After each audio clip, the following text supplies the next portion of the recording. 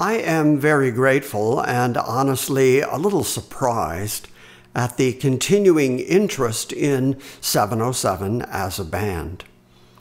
Our recording career professionally lasted from about 1979 until mid-1982, and during that time we recorded 4 albums. But we wrote a lot more songs than what appeared on the albums. In fact, in the early days when we were a band knocking around Los Angeles trying to get interest from record companies, we recorded several demos, which are demonstration recordings that we would play for record companies to show them our studio capabilities and also demonstrate some of our songs, and they would listen to hear if we were writing hits or if we had anything that they thought was worth investing money in. Well, we recorded a lot of these demos, and some of those early demo songs still exist, and honestly, some of them are not bad. So on this particular video, I'm going to share 3 early 707 songs with you that didn't appear on any of our albums, but they were still pretty good songs. The first song was called Lifetime Lover, and actually we played it a lot in our early club days, and we recorded it a couple times in a couple different demo sessions. Now, all 3 of these recordings are from the same demo session, and I found them on a cassette.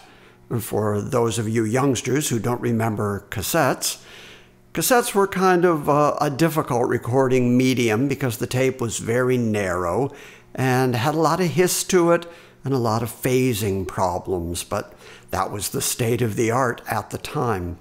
So these were cassette recordings that I did my best to revive with some of my digital trickery. This first song, Lifetime Lover, is something that Duke and I wrote in Link's apartment in Santa Monica one day, probably 1978. And there was a piano there. Duke sat at the piano, I sat down with a legal pad, and we just started hacking away at it.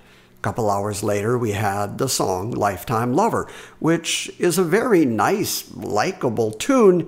I don't know that it was necessarily a 707 song in the end, as we attempted to become more of a rock and roll band, but it was still a good song. The second song is called Need to Reach You. It's something that Kevin Russell and I wrote, and I honestly always liked this song. I liked the feel of it. I liked the sort of progressive nature of some of the instrument breaks, which you'll hear. So I liked it, but it didn't end up on any of our albums. And the third song was a song that was definitely not a 707 song. It was something that I wrote called When You Go. And it was a quasi-calypso, sort of reggae, I don't know, kind of song. And originally I sang the demo, and then Kevin wisely said, "Let me sing it." And I got out of the way and he sang it. So as you listen to these recordings, remember that these are not professional recordings. They were done early on a 16-track in a little demo studio. Every once in a while, the mixes do suffer in When You Go. The bass drum is way too loud. And the piano on Lifetime Lover is phasey. But despite these little imperfections, I think you're going to hear and enjoy these early 707 songs. And just to make them more interesting to listen to, I will even include the lyrics here in this video so you can sing along. So for your dining and dancing pleasure, here are early, unheard 707 demos. And as I continue going through these early cassettes, I may even find some more later on. Lifetime Lover, Need to Reach You, and When You Go. Hope you enjoy it.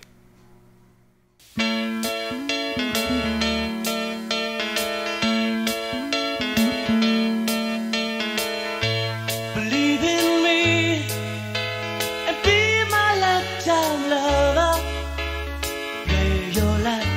spend your nights with me. I live for you, so be my lifetime lover. All I make, I dedicate to you. I help you grow, we go through changes. The day to day won't seem so dangerous.